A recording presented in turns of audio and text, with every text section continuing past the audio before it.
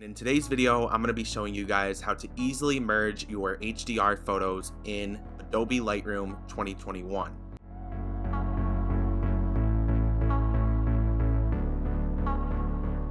This is very easy to do with the built-in tool, and I'm going to show you guys how easy it is right now in this very quick tutorial.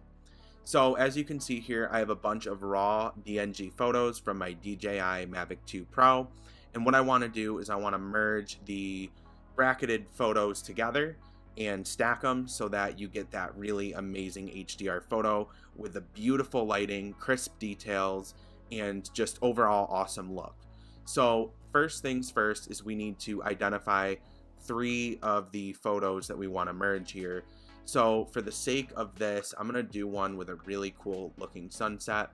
So as you can see, 1, 2, 3. Right here we've got 3 photos. So I'm going to select all 3 of those. I'm going to deselect this one so that it doesn't pop up. So just select the 3 photos, 4 photos, 5 photos, however many photos you are trying to merge. So once you have your 3 photos selected like I do here, or however many photos you're trying to merge together, you want to go up to the photo tab, which you'll see at the top here. Select that and go down to the bottom where you see photo merge. You have 3 options here. You have HDR merge, panorama merge, and HDR panorama merge. We're going to go with HDR merge. So I'm going to select that. It'll gather the data, create the preview. Should take very short amount of time. And once that is complete, you'll be able to see a preview of your HDR photo. So I'm sure we'll see it here at any second. There we go. Here is the photo in full screen. And now you do have a couple of options here before you decide to fully merge the shots. So on the right side here, you have auto align. If you turn that off, it will not auto align the photos. You'll have to do that all on your own. So we want that on because that is going to do all the work for you. Apply auto settings. Now this is going to apply some basic edits to your photo to make it look really good. This is completely up to you if you want to leave that on. And then you have Deghost amount. The Deghost amount, I'm not 100% sure what that is, to be honest.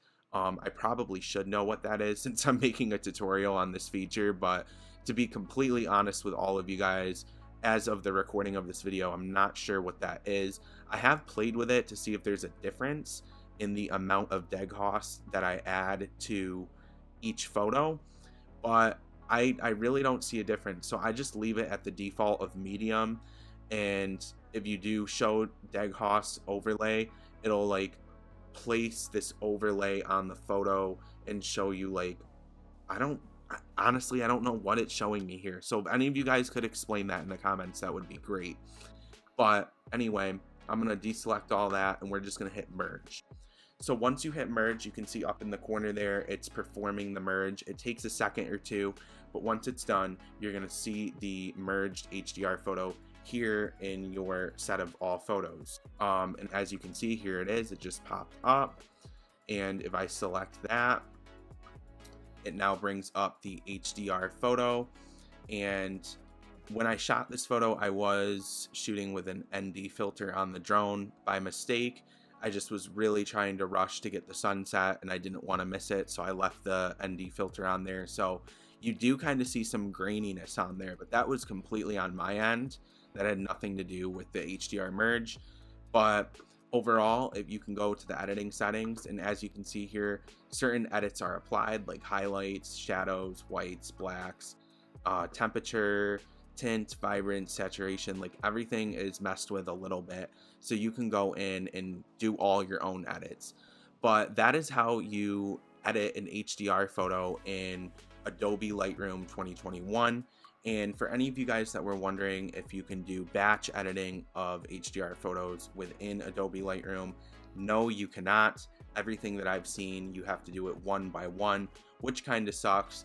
And I actually use the app down here, Aurora HDR, for all of my batch HDR merging, and then I bring those photos into Lightroom so that I can edit them in Lightroom, because Lightroom is definitely the superior editor when it comes to editing the saturation, the clarity, the dehazing. All those details are way better to edit in Lightroom.